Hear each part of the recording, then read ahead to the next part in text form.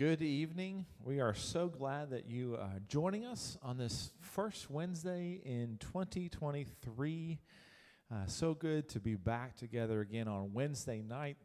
We were driving in just before dinner, and the whole day had been cloudy, and then all of a sudden the sun shone, and it was beautiful to see God's creation on display. And so, again, we are glad that you're here joining us in person or online. This is a great opportunity for us, for the people of God, to gather together, hear from God's Word. Want to let you know that Jeff Randolph, who is our new associate pastor for students, he's up with our students tonight for the very first time. And so I want to say thank you to the church for praying for that whole process. God had his hand on who needed to be here and how it's all worked out, and so we're excited about that. And we can celebrate that we surpassed our Lottie Moon goal for this year. That's right. It's unofficially right now because we don't know exactly if there's anything else that will come in the next few days, but $118,000 was raised for international missions. That's right. And I'm amazed to see, maybe I'm amazed that I'm amazed. Isn't it that we sometimes put limitations on what God can do? And it's amazing to see how God is working through the people here at Mount Vernon in our community. We had wonderful Christmas Eve services, Christmas Day services. And so all of you who were a part of that, whether you were serving or whether you had friends and family come, and many of you spent time with your friends and family, it's such an incredible time to see the family of God get together, open God's Word, and celebrate who He is and what He's done. And so I just want to say thank you. What a great time we had. Well, let's jump into God's Word. So let me pray for us, and then we'll get started. Dear Heavenly Father, we are in awe again and again because you reveal yourself in a very real way through your Word. Lord, we thank you for your Word that lets us see you. That it is the truth, and we hold on to that. And Lord, may we not turn away from it, maybe not put it in second place, but may that be the very focal point. That's how we know who you are. You are our first love, and you have given us your word so that we know who you are. Lord, we ask that tonight, as we begin this new year, that you would impress upon us the need for you. And impress upon us the disciplines that you are instilling in us to be more like you. For God, it's in your name I pray, Jesus Christ. Amen.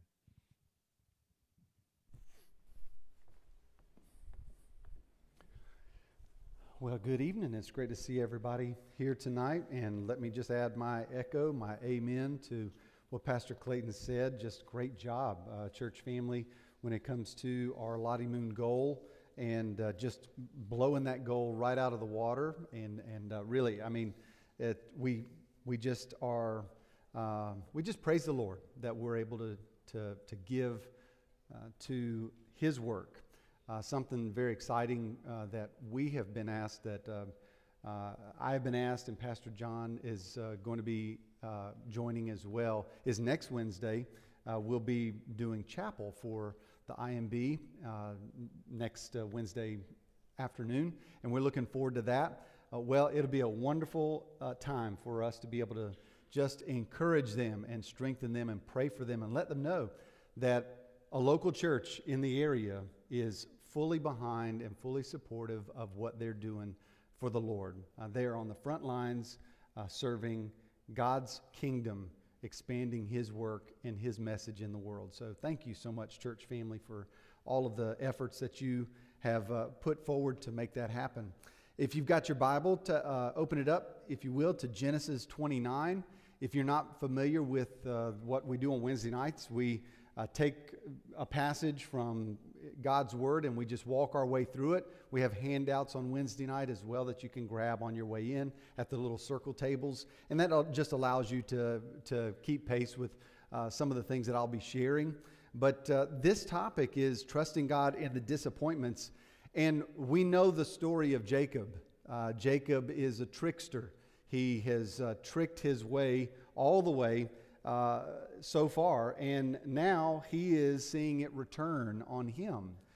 For instance, he thought he was working for Rachel, and then Laban, the father of Rachel and Leah, instead tricks Jacob into marrying Leah. Remember in the Hebrew?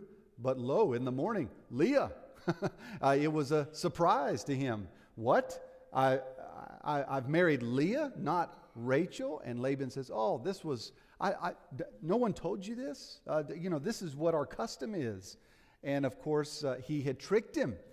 But that's just it coming back to him. Like we've put at the top of your handout in Galatians 6:7, that a man reaps what he sows. A person reaps what they sow. This is a New Testament idea that God is not mocked, is what that Galatians 6 passage says right before this. God's not mocked. If we continue to sow to the flesh, we'll reap corruption. But if we sow to the Spirit, we'll reap righteousness. And so you've got here another verse of Scripture in the Old Testament is Numbers 32:23. Be sure your sin will find you out. What does that mean? That means that God knows everything. And He observes, and He is a just God. Sometimes we think that we're getting away with something, but God is all-knowing. He sees it all. You're not hiding it from Him. Remember that terrible account of David, the man after God's own heart. And he sins with Bathsheba and murders or aids the murder of Uriah. And then he thinks he's gotten away with it. Bathsheba has the baby that he fathered. And he thinks he's gotten away with it. Most scholars think that the whole time that David was living in that sinful time of distancing himself from what God wanted was probably about a year. And the whole time he thinks he's hiding from God. He thinks he's hiding from everybody else.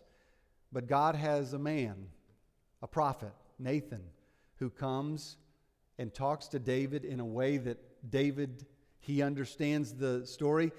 Nathan doesn't come through the front door and say, David, this is what you did. Instead, he comes around the back door, tells him a nice little story that angers David. And David says, this is wrong. This person should never have done this. And then Nathan says, you are that man. You are that man. Now, Nathan didn't know that, but God knew. And God told Nathan to confront David. Well, be sure your sin will find you out. We reap what we sow. If you're going to reap apple seeds, you're not going to get oranges. And yet that's what we want. We want to sow the life that we want to sow, and then we want to reap something different. And then we look around and we say, why am I being treated this way? And here's the question. When we feel like we're somehow getting, cheated in some way, can God still work? Yes, yes, yes. You say, well, what if I have planted those apple seeds? And I can see the oranges cropping up. Is there still any hope for me? I feel that I'm getting my just desserts. I feel like I'm reaping what I have sown in my life. Can God still work in that situation? Yes, yes, yes, He can. There was a pretty famous song called Cats in the Cradle. I almost don't want to share with you some of these lyrics. Some of you know this song. It is by Harry Chapin, and it tells the story of a father who's too busy for his son. The son is constantly asking the father for time, and the father continues to put him off. And listen to some of the lyrics. One verse goes like this: my son turned 10 just the other day, said thanks for the ball, now come on, let's play. Will you teach me to throw? I said, not today.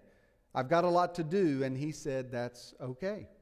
And he walked away and he smiled and he said, you know, I'm going to be just like you, Dad. I'm going to be just like you. And the song continues where the son grows up, becomes a man, and now you've got an elderly father who's trying to find time for his son. Son, can you give me some time? And of course, you know the end of the song. The son is putting the father off, saying he doesn't have time. He doesn't have time. And he realizes, this father realizes, that the son really just has become just like he was. It's a tough thing when we reap what we sow. But yet God can still redeem it.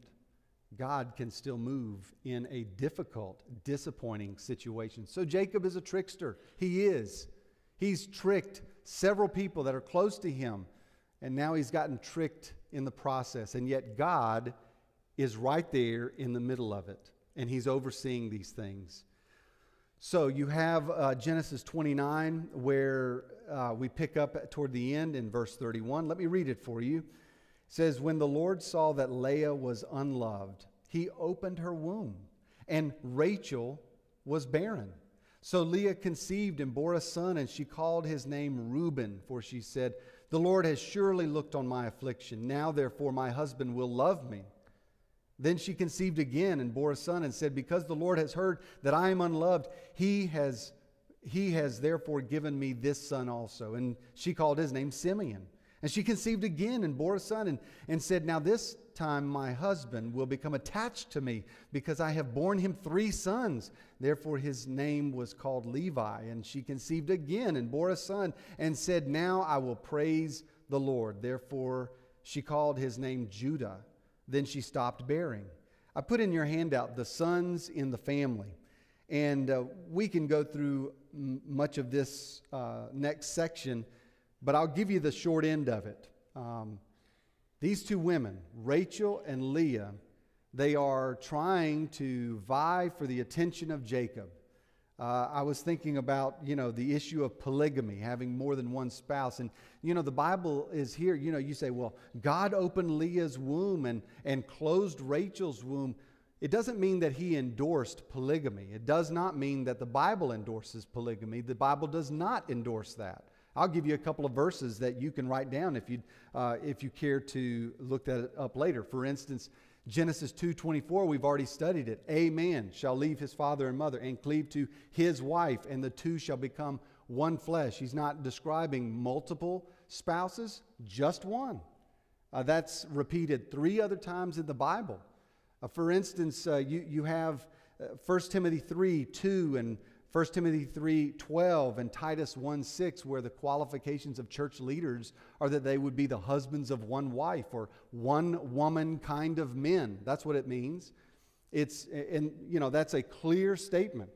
One woman kind of man. And of course that involves not just avoiding polygamous relationships with multiple wives, but it is also, involving any kind of immorality outside, adultery or other kinds of relationships outside of that. One man, one woman for life marriage, which is God's plan and God's purpose and God's ideal. But I'll tell you the verse that I hold on to whenever somebody says, what's a verse that says that a man can't have more than one wife? I'll tell you the verse of Scripture. It's Matthew 6:24. No man can serve 2 masters. Anyway. So the Bible is not endorsing the Bible. That's the only verse y'all are going to remember, I know. The Bible is not endorsing polygamy when it's writing about it. It's telling you that this is a fallen world. This is based on the trickery of Laban, that now he has, Jacob has 2 wives instead of 1. This is based on the trickery of a person, and yet God is going to move in the midst of it. He's going to work in the middle of it. And that's what you find here. Well, because Leah was unloved. She wasn't Jacob's pick, and she was in on the trickery to begin with. She submitted to that trickery of her father as well. And yet Jacob never loved her, not the same way. I mean, he just didn't. It says that she was unloved. And because God saw that, there's a place of pity, of mercy, of grace that God shows Leah. And God opens the womb of Leah. 4 times she has sons, and yet each of these times you get the feeling that she is thinking with naming each of these sons a certain word, a certain name, that it's as if she's saying, now my husband will love me. Now we'll be close. And yet each one of those times she's still unloved. Until finally the 4th son, where she just says, I'm going to name him Judah, which means praise, and I'm just going to praise the Lord. It's as if she has just thrown up her hands and said, thank you, God, for these gifts. I think it's fascinating. You know, Rachel was the one that Jacob loved from the very beginning. From the very beginning, that wonderful love story that we read about in the previous lessons. And yet God shows mercy to Leah. How? Through these children. Look at this note that I put on your handout there. It's in verse 34 and 34. It's at the bottom of your handout. If Leah could have seen down the generations, she would have been astonished at how blessed she was, because her last 2 sons, Levi and Judah, would respectively father the priestly and kingly tribes of Israel. You think about it. Moses and Aaron and David and even Jesus Christ himself came from one of her boys, not Rachel. But you see, Rachel is jealous, is envious. She's trying. She doesn't know what to do. And so let's pick it up in verse 1. Now when Rachel, of chapter 30, now when Rachel saw that she bore Jacob no children, Rachel envied her sister and said to Jacob, give me children or else I die.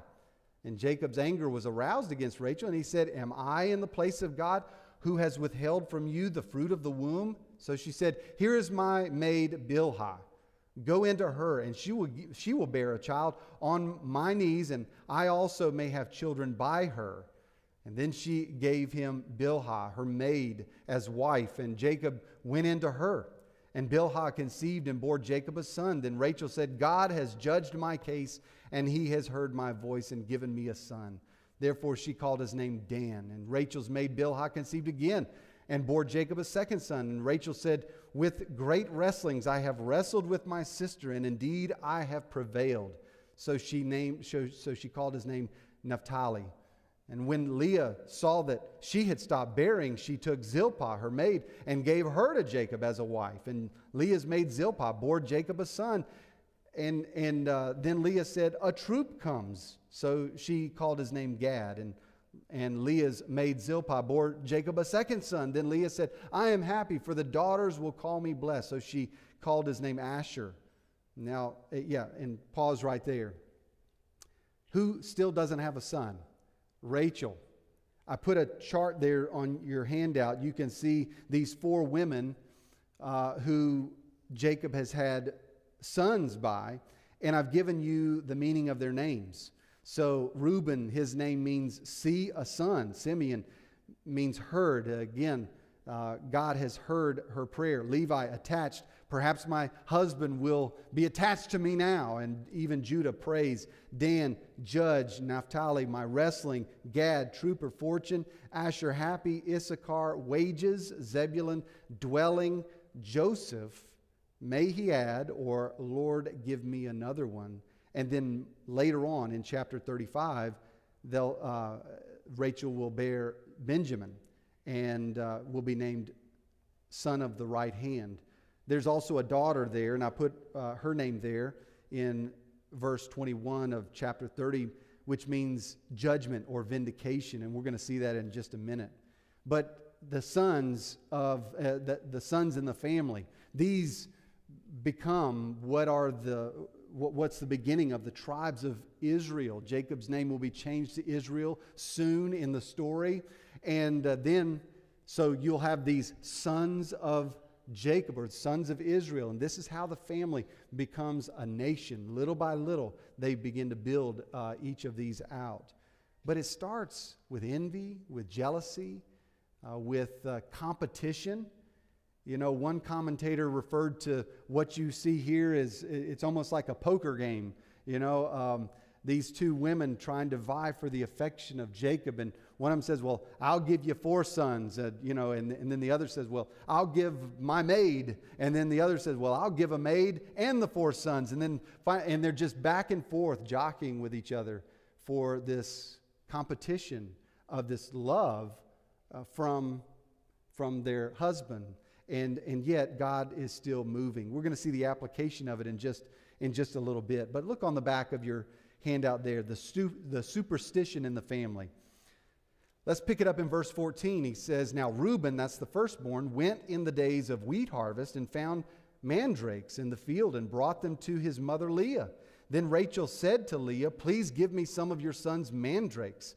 But she said to her, is it a small matter that you've taken away my husband?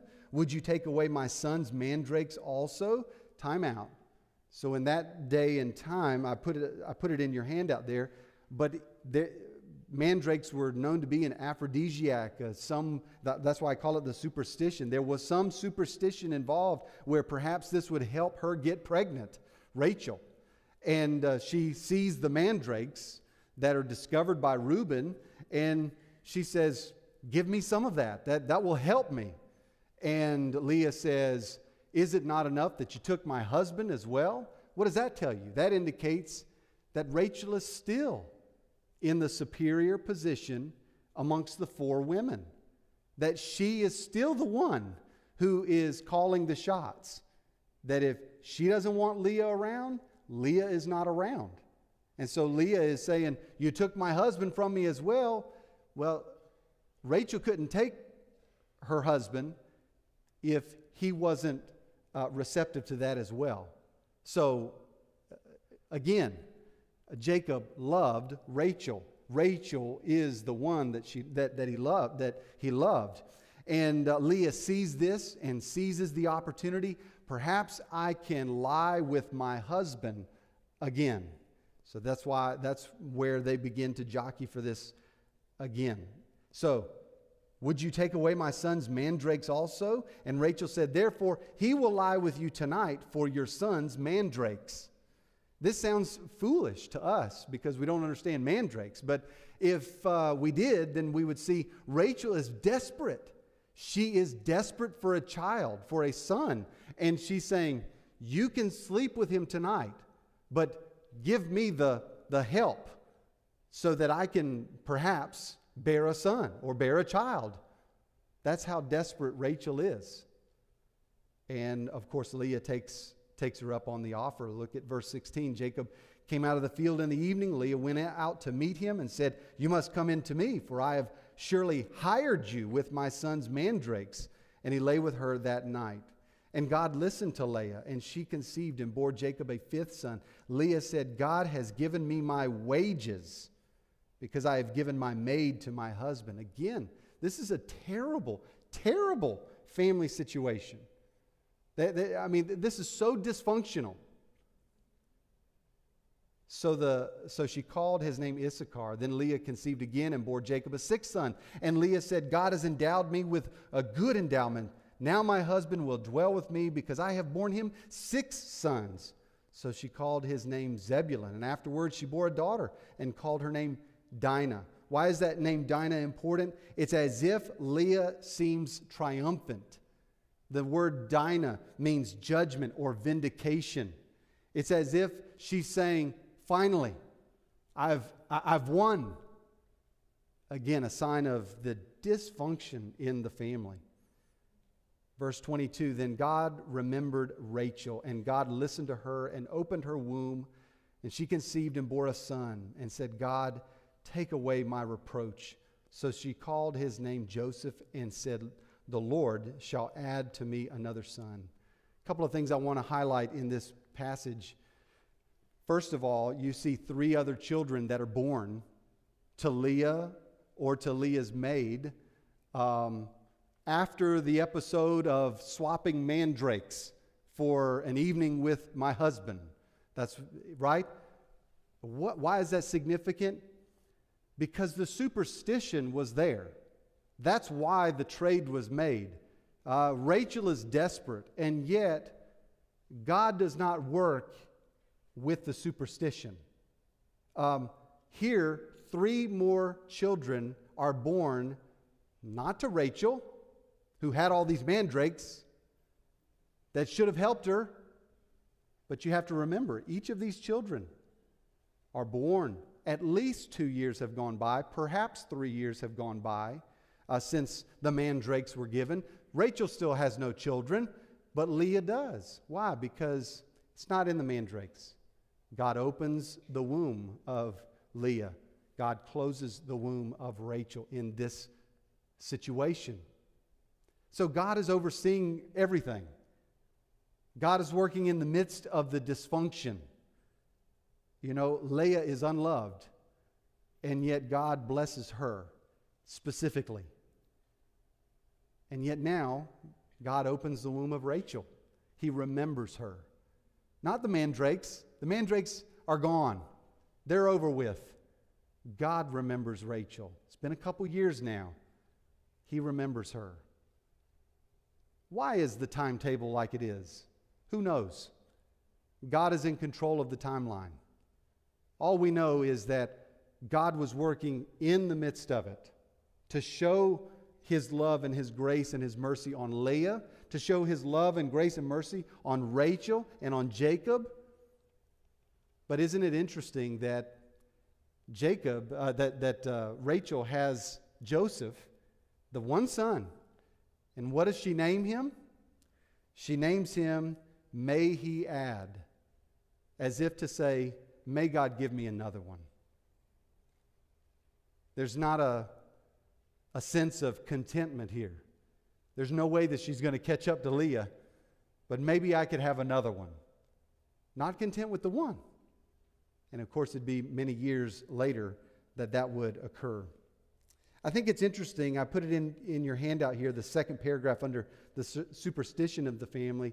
It's impossible to avoid noticing what seems to be a declension in Leah's spiritual life from the time of the birth of her 5th son. In connection with the first 4, the Lord's hand was very definitely perceived, but now there's no longer any reference to the covenant name Jehovah, and the expressions indicate what is almost only purely personal, even selfish, as 2 sons and a daughter are born to her. You know, she names them happy or wages or dwelling, and of course with Dinah, triumphant or judgment, vindication. I have been vindicated. So there seems to be a decline in Leah's depending upon the Lord. Well, the tricks are not over. The tricks are not over. You also have the strategy of the father. Look at verse 25. And so it came to pass when Rachel had borne Joseph that Jacob said to Laban, send me away that I may go to my own place and to my own country. Give me my wives, my children, for whom I have served you, and let me go. For you know my service which I have done for you. And Laban said to him, please stay, for if I have found favor in your eyes, for I have learned by experience that the Lord has blessed me for your sake. Isn't that interesting? Here is a man that he says, I recognize God's hand of blessing on my life because you're here. Would that would be said about us in our neighborhoods, at our workplaces, where God's people would be looked upon as such a blessing to the office, such a blessing to that area of employment, or such a blessing to the neighborhood. Please don't leave. I know God's hand of blessing is on my life because you're here. I thought that was beautiful. Let's keep going. Then he said, verse 28, name your wages and I'll give it. So Jacob said to him, you know how I have served you and how your livestock has been with me. For what you had before I came was little, and it has increased to a great amount. The Lord has blessed you since my coming. And now when shall I also provide for my own house? He's saying, I don't have anything. And he said, well, what shall I give you? Jacob said, you shall not give me anything. If you'll just do this thing for me, I will again feed and keep your flocks. Let me pass through all of your flock today, removing from there all the speckled and spotted sheep, and all the brown ones among the lambs, and the spotted and speckled among the goats, and these shall be my wages. So my righteousness will answer for me in the time to come, when the subject of my wages comes before you. Everyone that is not speckled and spotted among the goats and brown among the lambs will be considered stolen if it is with me. Again, if he just said, well, how about we just split up the flock? Or how about you give me these flock? Or what if those die and these live? Well, I'm sorry, Laban, yours died, but mine are alive. He could easily trick Laban. So he comes to a solution. He says, let's just say if it's spotted or speckled, which is not normal. Very rare are they spotted and speckled. They're normally one color or another. He says, well, if it's a spotted and speckled one, that's the one I'll take, which is very rare. Notice what happens here. Laban said, oh, that it were according to your word. So he removed that day the male goats that were speckled and spotted, all the female goats that were speckled and spotted, every one that had some white in it, and all the brown ones among the lambs, and gave them into the hand of his sons. Then he put 3 days' journey between himself and Jacob fed the rest of Laban's flocks. You know, it's interesting. There are two different approaches to this verse. Many commentators look at this as an action from Laban. That Laban takes out of his own flock, after he makes an agreement with Jacob, he takes out of his own flock all of the speckled and spotted and sends them to his sons that are 3 days' journey away. If that were the case, if that's what's going on, Laban is tricking him again. It's as if Jacob now has to start from zero. And so I put in here, Laban removes the very animals that would likely fall to Jacob and puts a 3 days' journey between Jacob and his sons. However, though I haven't read it anywhere in a commentary, when I'm reading this passage, I'm thinking, well, maybe that's Jacob who is sending it to his sons and putting a 3 days' journey. If that's the case, then what you have is he still doesn't trust Laban. He's wanting to separate completely his flock from the other. I still think I lean toward Laban separating the ones that he has told Jacob could belong to you, and he separates them before he takes over the flock again. Because again, this is what Laban has agreed to with Jacob, is to just take the speckled and spotted. If there's one there, then you can remove it. But before that occurs, he takes all of them and lets them start from scratch. Regardless, God is still going to intervene. So what do we have here? Let's keep going. In verse 37, and we'll finish out the chapter. Now Jacob took for himself rods of green poplar and of the almond and chestnut trees, peeled white strips in them, and exposed the white which was in the rods, and the rods which he had peeled he set before the flocks in the gutters and in the water troughs where the flocks came to drink, so that they should conceive when they came to drink. So the flocks conceived before the rods, and the flocks brought forth streaked, speckled, and spotted. And then Jacob separated the lambs and made the flocks face toward the streaked, and all the brown ones in the flock of Laban. He put his own flocks by themselves and did not put them with Laban's flock. And it came to pass, whenever the stronger livestock conceived, that Jacob placed the rods before the eyes of the livestock in the gutters, and that they might conceive among the rods. But when the flocks were feeble, he did not put them in. So the feebler were Laban's, and the stronger were Jacob's. Thus the man became exceedingly prosperous and had large flocks, female and male servants, and camels and donkeys. What do you have here?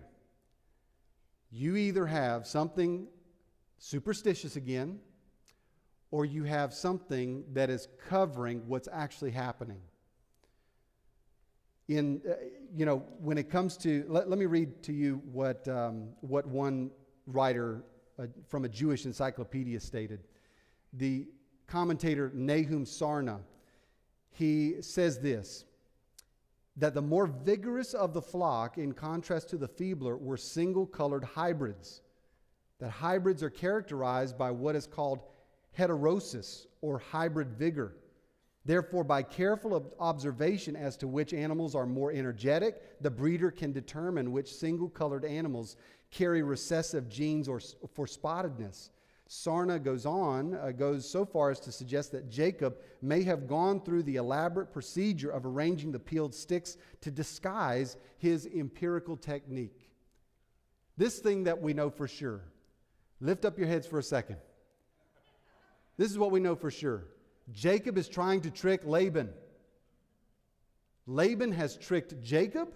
Now Jacob is trying to get one over on Laban. And here's the point of the whole thing, that God prospers Jacob in the midst of this sorry trick. What's the point? That God sees everything. He knows what's going on.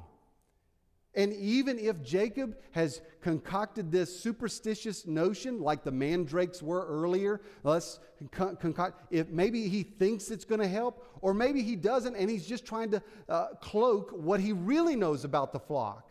That if I allow these to conceive, these will be stronger. If I allow those to conceive, they'll be feebler. And if anybody ever wonders what's going on, I'll just talk about the streaks and the spots that are in the water.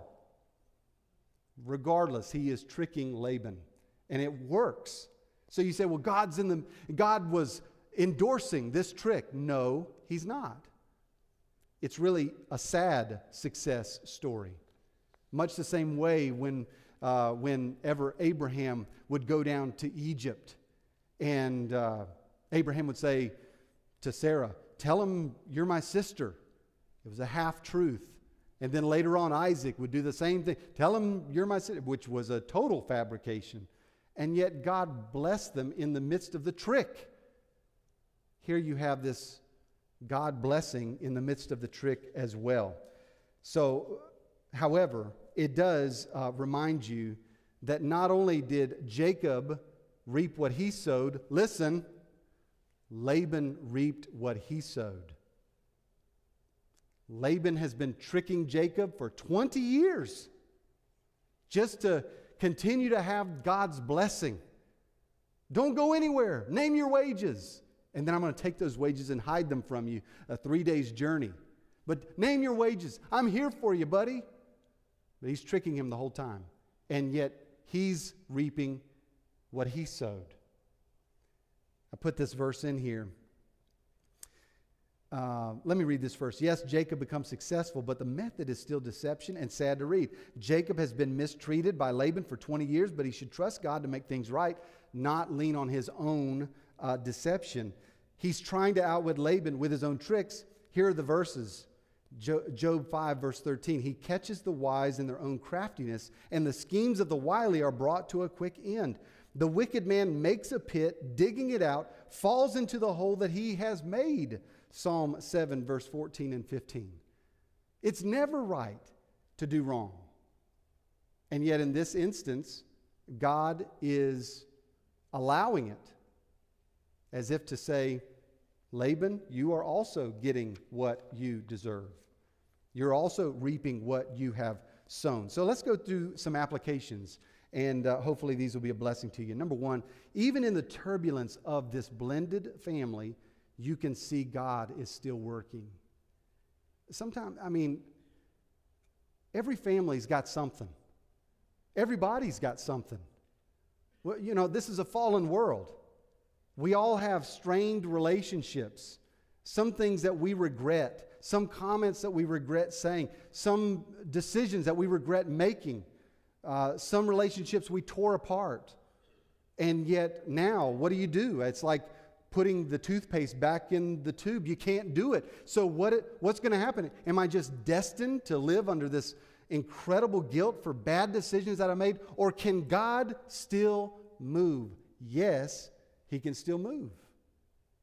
You may not know what it's going to look like, but yet God can still work. God sees how preferential Jacob is to Rebekah, how scorned Leah is, he shows his blessing to Leah. Leah acknowledges God's working through the names given to each of the sons. God can still work through difficult family dynamics. Never give up on that. Number 2, God's discipline may be sent to prune us. Some of the things that Jacob is going through, you pity. You pity Jacob. You pity Leah. And yet you don't know all that God is doing. But this is what we do know. God prunes us to bear more fruit. John 15, 1 through 7, it describes that. He prunes us. There are things that God wants to get out of our life.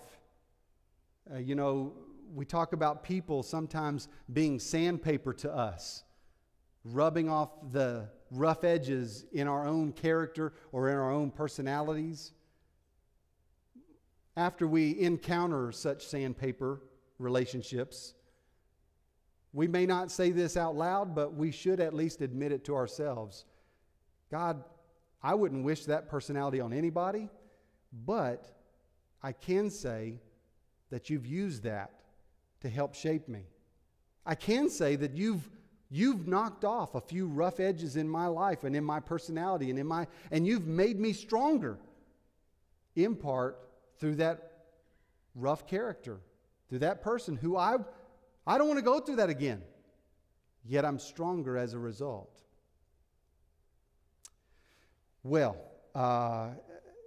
John 15, 1 through 7 tells us that Jesus wants his disciples to be fruitful. Pruning helps us to grow if we let it. In the moment, we may want something good, but God has something better in store. He may be preparing us for what he has prepared for us. Jacob's going to be Israel soon. Is he prepared for that? We may look at this chapter and expect more from Jacob. Jacob, you've been to Bethel. You ought to know better. Come on. Trust God. He'll be your vindication. He'll fight your battles. You don't have to trick and connive and deceive anymore. But you don't know what you would do in that situation. And God is going to work on him still. Number 3, our disappointments may become God's appointments. One fascinating detail about this chapter is, though Jacob loved Rachel intensely, the Messiah would come through Leah. The Levites would come through Leah. Leah came into Jacob's life through Laban's deception, but God turned that disappointment into his appointment. Trust God in the disappointments. Isn't that fascinating? That the Messiah didn't come through Rachel. If Jacob were asked the question, who do you want the Messiah to come through? He'd say, well, that's an easy question. I mean, it's Rachel all day, every day. And yet God says it's going to be through Leah. But Leah says, I'm disappointed. And yet God allows the Levites to come through her side. Our disappointments may become God's appointments. You don't know what's going to happen tomorrow. You don't know how God's going to redeem that difficult family dynamic that you're in the middle of right now. And you say, I don't know how to make sense of this. It's so complex now, and it's such a challenge, and yet you see these moments of grace in your own life. And that's God. Recognize it as God. Say the word praise every now and then. Judah. Recognize this is God's hand at work. No, it's not what I had in mind, but yet at the same time, I can see God's hand in it. So what do you do with your disappointments? Do you just give up? Or do you recognize God is still in control? I was reading this past week a man by the name of Brother Andrew. He wrote this book called God's Smuggler. And he was talking about working, trying to get Bibles through the Iron Curtain before the fall of communism in the Soviet Union, Eastern Europe. And he was traveling across the border into Romania. He was behind 6 other cars, and each one was taken apart by the patrols. Some cars they spent more than an hour searching and trying to find out what was being hidden and trying to be smuggled across the border. Hubcaps were removed. The engine was partially disassembled. Everything unpacked in the search for the smallest bit of illegal literature into communist areas. And when he saw how thoroughly those cars were being checked at the border, he decided on an unusual strategy. He could have hidden the Bibles, and no one would have faulted him for it. But he said, God, he said, I either trust you or I don't. And so for him, instead of tricking the police or the border patrol, he put a few of the Bibles out, which was illegal. He couldn't get those Bibles through the border. That's what they're there for, to confiscate that kind of literature. And he said, I'm going to put some out in the open. I'll put the rest of it away, but I'll put some out in the open. He's 6 cars back. He notices some of them take an hour of searching. Some of them take less, but each one of them are being searched. His little Volkswagen gets up, and he's the next one. He's getting ready to get out of the car, and the Border Patrol, and he just says, God, I trust you. He gets up there. The Border Patrol has his knee against the door of the car because Brother Andrew thinks he's going to search me. He's going to search my car. I'm going to be found out. They're going to confiscate these Bibles that I'm desperately trying to get to these people in this closed country. And the officer, the Border Patrol person, he looks and makes sure that this is the right name with the right picture. And then he says, in 30 seconds, he says, move along. And Brother Andrew thinks he's misheard. He begins to creep past this Border Patrol agent, and he creeps along, and then he looks in the rearview mirror, and they've got the next guy behind him out of the car. They're stripping everything. They're uncovering everything. And he just drove past, and he said, thank you, God. I didn't have to hide it. I didn't have to trick them.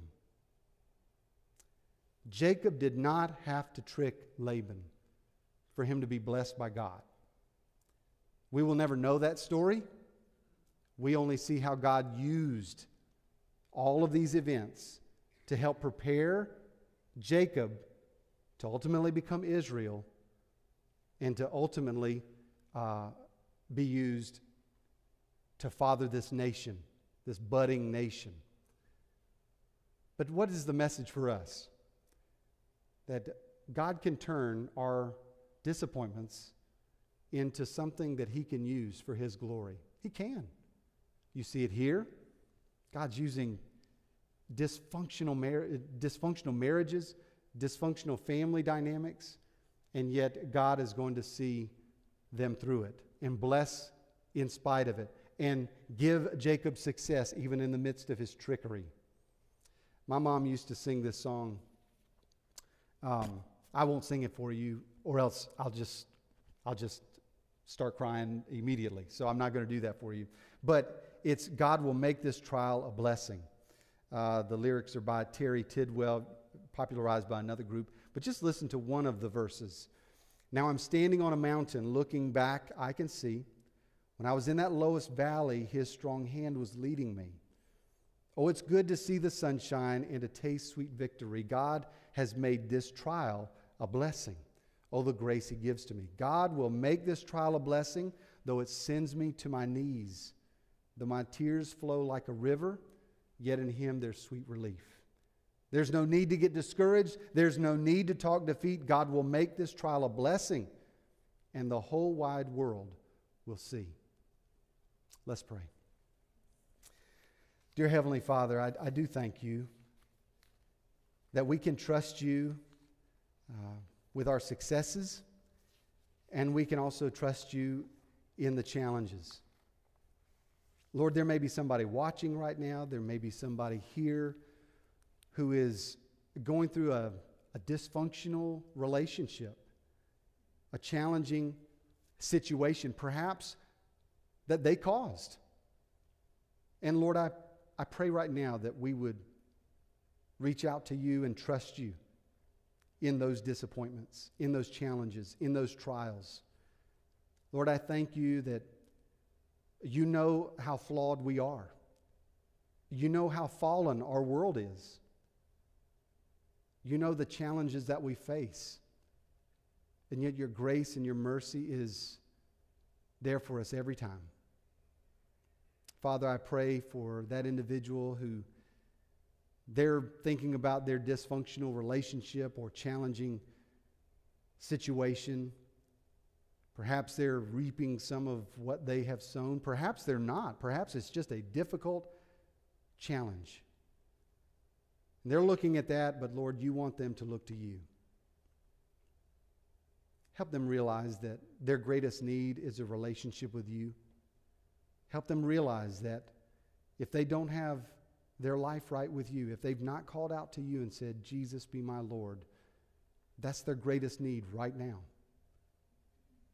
And that you can help us pick up the pieces, make something beautiful out of it. You can make this trial a blessing. We love you. In Jesus' name, amen. Amen. We're dismissed. God bless you, and we'll see you on Sunday.